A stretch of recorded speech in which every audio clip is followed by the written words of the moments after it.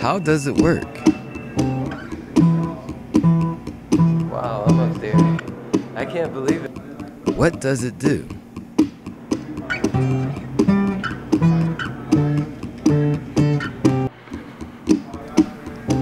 What makes it really tick?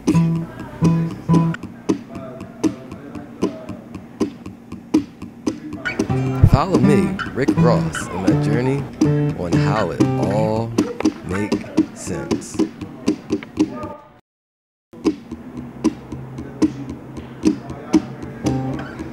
I went to the Benjamin Franklin Institute and found out some interesting facts.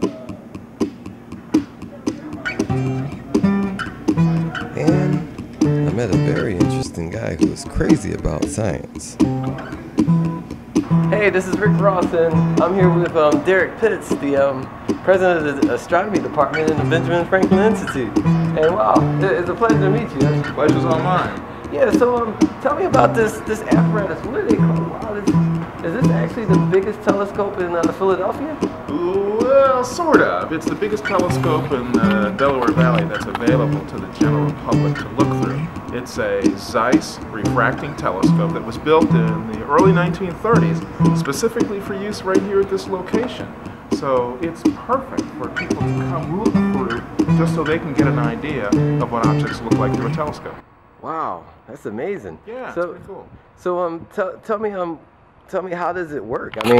It's actually pretty basic. Many people think that it's a complex instrument, and the fact of the matter is that it isn't really complex. It's just that it's very big. I mean, if you get into the nitty-gritty details of it, yeah, there's a lot of little specifics about it. But basically, what you have is there's a lens up at the front of the tube that gathers the light. It brings it all the way back here to the eyepiece on this end, and we look through the eyepiece.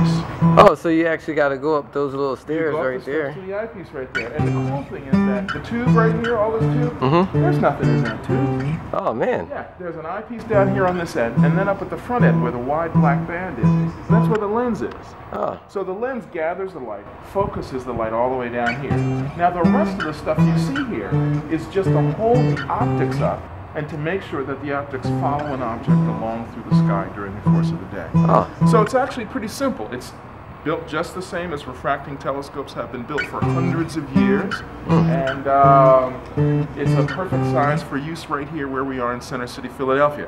What I suspect is that many people have no idea this telescope is here, and if they do know it's here, they don't know that they can come here almost any day and look through it to see the sun. And once a month, they can come down and use it to look at planets and stars and whatever else is available to be seen. Wow, and I heard that you can actually see like Jupiter and different planets just by looking during the day even? The cool thing is that this telescope will absolutely blow your mind about what you can see. So, for example, we can look at the sun during the day. We see sunspots and we may see solar flares and prominences. We might see the moon during the day or maybe Venus during the day. Not so common for that. But then at night, we can see Jupiter, which looks great. We can see Saturn, which is completely unbelievable to most people for how it looks through the telescope. And of course, the moon is always a knockout because we get so close to it and we can see all the features down on the surface really well, and so people love the view. Oh, and I have one other question. I got to ask this, and I know everybody's wondering too. Can you actually see maybe the moon rover Yeah, this is a really great question. Sometimes I'll say to people, you know, we can see all kinds of great stuff on the moon. We can even see the rovers, the landers on the moon. Not. This stuff is too small, it's too far away, and the resolution of the telescope is not good enough. And it's not that the telescope isn't good enough, it's just the way optical stuff works. The farther away something is, the tinier something is, you have to do a lot of magnification, and that often results in a poor image because optical quality can never be perfect. Things like that. Oh, and I also heard atmosphere can get in the way too, causing it to blurry out. But don't they have some things that can fix it, clear it up a little bit? Yeah, there are actually two things about that. The first thing is that you're right. The atmosphere does cause a problem for telescopes here on the ground. And so what you do is you do one of three things. You move move the telescope up to a place on the surface of the planet where you have less atmosphere. So this is why you find observatories on mountain tops. Less atmosphere for the light rays to get through, right? Okay, so now the next thing that you can do is you can put the telescope in space outside of the atmosphere, what we call space telescopes. You can do that. The third thing that has recently been discovered is a way in which you can actually model the turbulence of the Earth's atmosphere using a laser to see what the turbulence is like. And then, because telescopes now use digital photography more than anything else, you can take that model of the turbulence in the Earth's atmosphere, turn it into what's called an algorithm, a mathematical equation that shows you what the turbulence is, and then you can apply that to the digital imagery taken by the telescope and eliminate the atmosphere. And it's like having a space telescope without having to be in space. Wow. Yeah, that's really very, very cool. It's like magic. It's like magic. And what it does is it lets you build really big, huge telescopes without having to put them in space.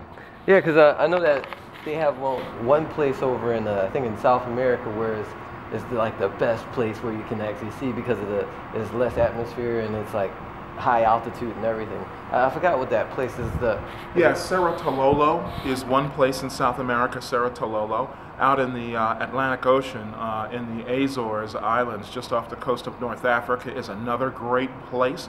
And then the other great place is Hawaii, here out in the Pacific Ocean on the big island of Hawaii. Mauna Kea Observatory is like the #1 place in the world to do telescopic observation. Really? Yeah, it's fantastic, absolutely fantastic. Oh, and one last other thing, I noticed I noticed a little technology right here. I mean, I know this thing's been built in, Yeah. you know, 18. That's right. 1903, but there's a computer here. Is this what you use to actually It's a trick. Oh, okay. No, not quite. So the reason why the computer is here is because when I renovated the observatory about 10 years ago, not 10 years ago, about 6 years ago, one of the things I did was I added the capability of using a computer to help drive the telescope from one object to another object, make it in a sense what's called a robotic telescope. Now what that means is I bring up a screen on the computer, it's a view of the night sky or a map of the night sky. I can click on an object and the telescope will automatically move to that object. Well, that's fun and everything, I mean that's kind of cool, but really I use it because sometimes there are things that are hard to see in the sky here in Center City with the naked eye that the telescope could see if I could just get to it. Oh. So I get the computer to go to it, then I can see it. Oh, maybe like the International Space Station? That would be cool. That would be cool. But here's a really interesting fact about that. You don't even need a telescope to see International Space Station. It's visible to the naked eye without any problem at all. And the way I say it is that Space Station flies over Philadelphia between 4 and 7 times every day. Wow. So at least 4 times, but no more than 7 times it flies over Philadelphia every day. Now the question is it happening at a time when you can see it? You can see it best in the morning before sunrise. There's about an hour and a half or 2 hour window before sunrise, and then an hour and a half or 2 hour window in the evening after sunset when you can see it. Oh, Otherwise, okay. during the day, the sky's too bright. Oh man, I don't see it right now. And Okay. then in the evening, if you wait way late at night, it's too dark and it's in the shadow of the earth. So you have to catch it in the morning just before sunrise, or in the evening just after sunset, and then you can see it naked eye. Now, one of the things I'm going to try to do is I'm going to try and use a computer connected to a telescope Okay. to get the telescope to track Space Station as it goes across the sky, put a video camera on that, and record the whole thing. Oh man, that sounds real cool, and that way all y'all guys can see it too. So let's see if we can make this happen. Wow. Well, thanks a lot. I really appreciate it. Yeah, Man, my pleasure, Rick. Man, Anytime. for a second there, I thought I was talking with Neil deGrasse Tyson. So I I think you're giving me like a little like what is it a preemptive. So let me say one thing about that. Yeah. Often, people compare me to Neil deGrasse Tyson. People always ask if I know Neil.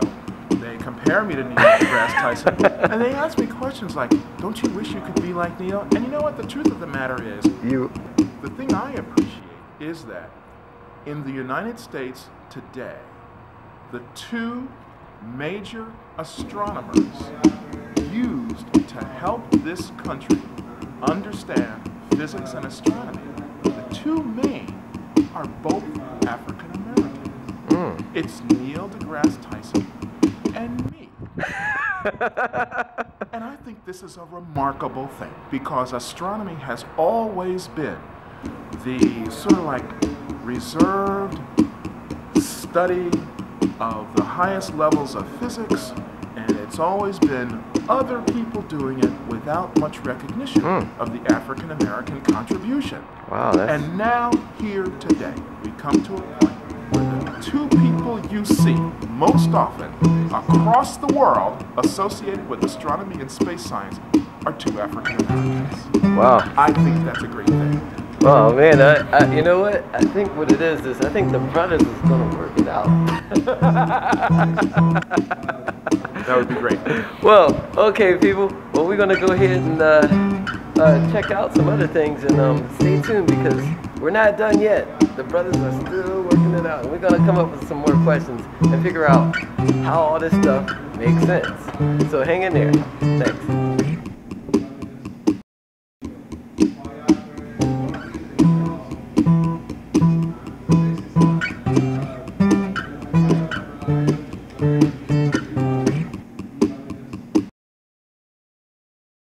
So, here's the way it works. The way it works is that Einstein suggested that there was a possibility of a new state of matter, right? You get it super hyper cold. But he never tried to actually make it, all right? Yeah. What happened was a guy in India named Satyendra Bose, an Indian guy, figured out how to do it and proved mathematically that it really would work. Okay? Wow. So when he proved it, what next happened is somebody had to try to create the conditions where the temperature would be low enough that this thing would actually happen. Well, nobody could do it until this guy came along. His name is Klepner. And Dr. Klepner created the environment, the conditions, where you can get things down to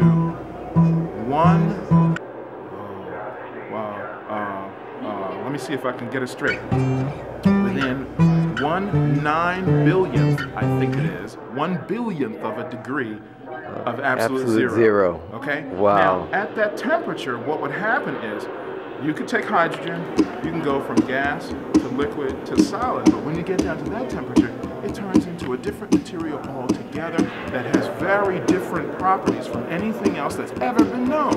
Wow. So he proved it and created the conditions for it and created this stuff called Bose-Einstein condensate, the material that shows up when you get down to that temperature. Nobody had ever done that before.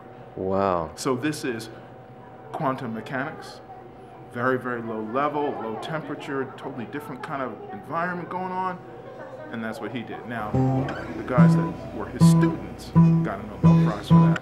We're going to give him the Franklin Medal, but I know that going forward, he probably will get a Nobel Prize for that. Oh man, that's amazing. That's So, and so you got to go and talk to him like in a few minutes. in a few minutes. So, so what I have to do is I have to try to translate what he's done into something totally practical as a hands-on experiment that people can work with, visitors to the museum can work with, so that they can have an idea of what this thing is all about. Wow, and he had to go all the way to Philadelphia. Well, Philadelphia is still relevant with science today. I mean, seriously, we got Derrick right here. Check it out. Here's the thing. Here's the thing that people don't realize about Philadelphia. Everybody thinks of Philadelphia as a sports city, right? Got the Eagles, got the Phillies, we got the hockey team, we got everybody, right? Maybe they're not doing all that great, but still we got them, right? And everybody thinks we're a sports city. I am here to tell you that Philadelphia really is a science city.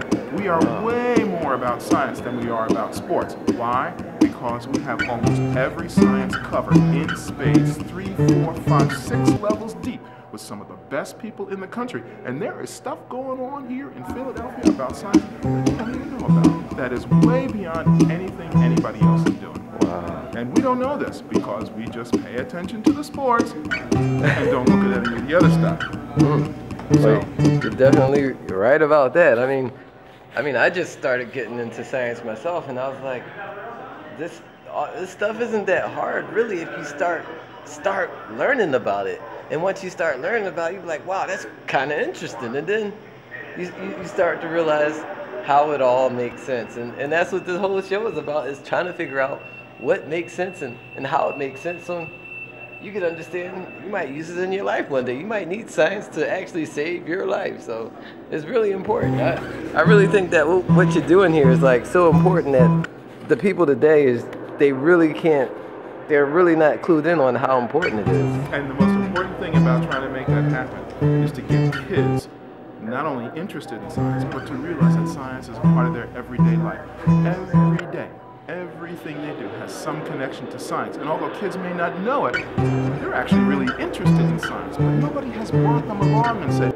here, check this out, you're going to love this, and just let them do it. Everybody says, well, there's going to be a test, and you have to learn all this stuff, and nobody really connects it to anything that's going to be really important to them in their lives. But if you connect it to something that they can grab hold of, they want to do it. And then, of course, my thing is tell them, of course you can do it. Of course you can do it. There's no reason why you can't do it. So, let's do it. And then I'll let them do it. Wow. Yeah, that's the idea. Get them hooked for life, because once they get excited about it, they'll never let it go. Look at me, here I am. Never let it go. Oh man, you learn it every day. Like, I mean. Every day. That's the fun thing about science is that, especially astronomy, there's always something new. There's always something exciting. There's always something crazy going on. And it's always the most amazing thing you can imagine. Always, always, always. Wow. Thanks a lot. Well, I'm not going to let you be late for the meeting. And, oh goodness. I'm going to just drop all my stuff here, but I Thanks really a lot. appreciate it, Rick. Man, and I can't believe it. It's like, wow, look at this. We don't just got Neil deGrasse Tyson. We got Derrick Pitts. Derrick Pitts right here. This is Derrick Pitts right here. This guy is like one of the leading scientists in the world. I'm just doing my thing because it's fun. I'm just having fun. That's all man. it is. I'm just having fun. Well, keep having fun in there. All right, Rick. I'm going to try to get more people in there. I mean, this is really interesting. It is. I hate to shut the camera off right now, but I got to. All right, people, hang in there, and we're going to find out how all this stuff makes sense.